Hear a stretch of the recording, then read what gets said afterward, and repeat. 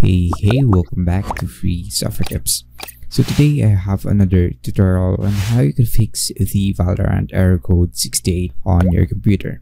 So if you're just new in this channel, be sure to hit that subscribe button and bell notification to get updated with the latest tips and tricks on this channel. So without further ado, let's get started.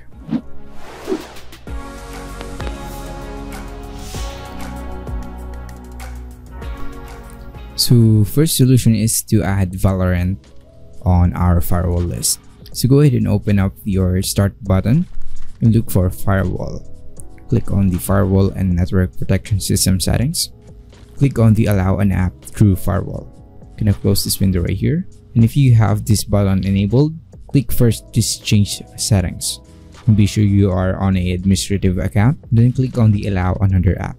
Click on the Browse button and then look for your Valorant shortcut file on your desktop. Click on it and click the Open button. It will add a Riot Client Services app right here. Just hit the Add button.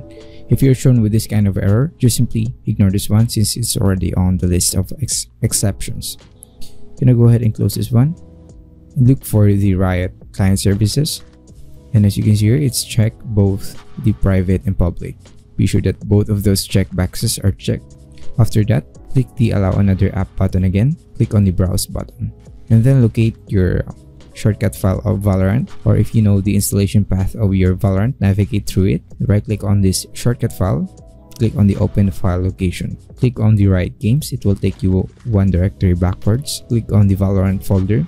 Click on the Live. You'll be able to see here the Valorant.exe application. Select that one and hit the Open button. You'll be able to see that it will add a bootstrap package game. Hit the Add button. If you again see this particular error, just simply ignore that one and then look for the bootstrap package game service or app, and be sure that both of them are exempted on both the private and public network. Next, go ahead and click the Allow another app one more time. Click the Browse button, and then if you're on the same path or folder, just simply locate the shooter game. Click on Binaries. Click Windows 64 folder. Click on the Valorant Win64 shipping.exe or application file. Hit the Open button. It will add the Valorant executable game. Hit the Add button and be sure that they are both added as an exception for the private and public networks. Once done, hit the OK button and see if that would fix your game. If that wouldn't still fix your problem, go to your taskbar, right click on your network icon or Wi-Fi icon, click on Open Network and Internet Settings. Click on the Change Adapter options. Look for your network adapter, right click your adapter, and click on Properties. Click on the Internet Protocol version 4, and click on Properties. By default, you'll be able to see here that obtain DNS server addresses automatically. Check this, use the following DNS server and add this particular DNS server IP addresses respectively. Once done, hit the OK button and close this windows. And open up a command prompt by searching command prompt on your start menu. Right click the command prompt app and make sure to run it as administrator. And then type in here ipconfig /flush DNS.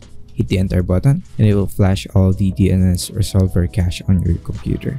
Go ahead and try again relaunching your Valorant.